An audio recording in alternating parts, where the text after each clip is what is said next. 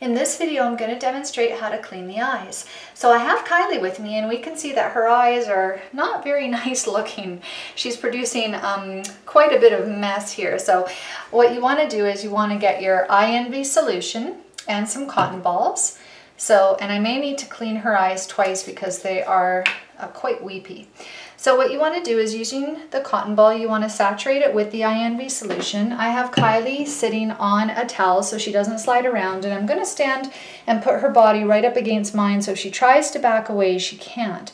So what you can do is, using your thumb and index finger, pull back the whiskers and hold your baby like that, and then using the cotton ball, start cleaning the eye in a sawing motion.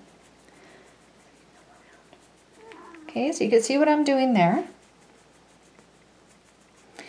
And I'm just using a nice sawing motion to clean the eye, and it's not hurting her. So what you want to do is press firmly but gently. That's it, Kylie. And if you're not sure how far or how much to press, do this against your own eye. So you can see just with the first cotton ball how much debris came out. So I'm going to go ahead and do that a second time. So using my eye envy solution, I'm going to saturate it again with the cotton ball. And it's okay if a little bit of the solution gets in there, but okay, so what you see here is I'm wetting her eyes, a little bit of debris that fell right there. And what I'm doing here is I'm doing a sawing motion back and forth over the eye. I'm doing it actually a little bit more gently than I was when I was going over the bone, but right in here is typically where all the staining is, and so you can press a little bit more firmly in there, because that's it, Kylie, because there is a bone there.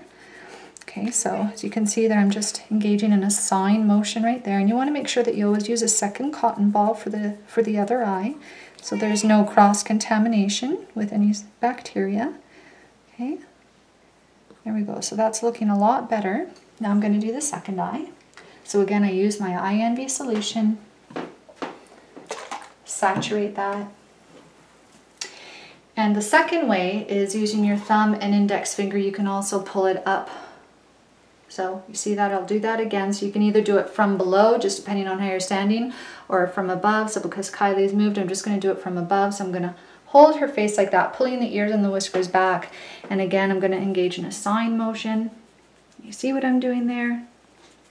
It's just getting right into the groove where all the debris is. That's it, Kylie. That's it. And then again across over the eye like that. And just make sure that as you're holding your baby down, that you're not squeezing too hard around the face. So you see how much debris I got there? I'm just going to keep going a little bit more. And again, just going gently across the eye like that. Okay, so sometimes you may need to get a second cotton ball and do a second pass over each eye, but that's actually looking pretty good. After you've cleaned the eye with eye envy, get a tissue paper, and what you want to do is you want to dry up the fur around the eye.